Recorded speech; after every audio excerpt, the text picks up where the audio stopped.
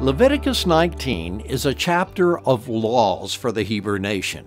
And it begins like this. The Lord said to Moses, "Speak to the entire assembly of Israel and say to them, 'Be holy, because I, the Lord your God, am holy.'"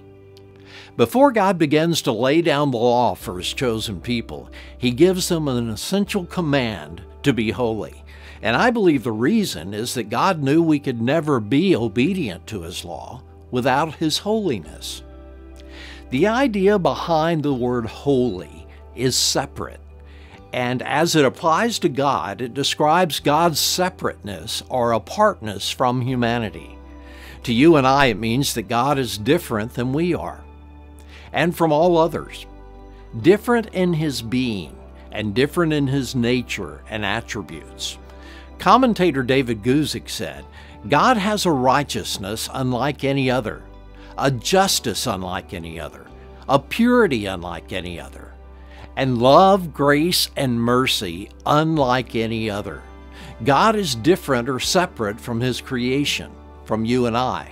But at the same time, we are able to be holy because God is holy.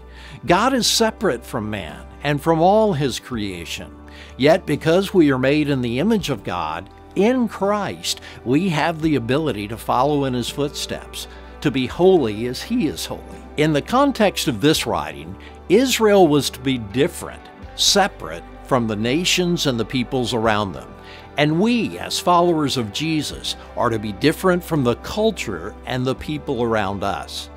G. Campbell Morgan, British evangelist and Bible teacher, said, "A people created and governed by God are intended to represent Him and the truth concerning Him to other people." So let me encourage you, as you read through all the laws in Leviticus chapter 19 today, not to get all hung up in the laws themselves, but to focus on Jesus and how we're called to be holy, different from the world around us, by following His example.